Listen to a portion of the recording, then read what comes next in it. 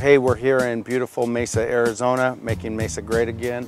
We're at this building, just kind of go through it with you guys again. 8,000 square feet for $800,000 is the ask. It brings in currently, with some vacancy, $50,000 gross a year. Without debt servicing, it nets about $28,000. With debt servicing of about 5.5% interest on it, you are losing 16 to 20 grand a year. Clearly, it doesn't make sense at their ask, so we'll figure out a price that could make sense, and why not put an offer in? So what we could do is leave the vacancies the way they are right now, go through, clean this up. We want to look at how long some of these leases are first, and how great of a deal some of them have. So we'll go through, kind of underwrite this deal, finish it, and then we'll put in an offer.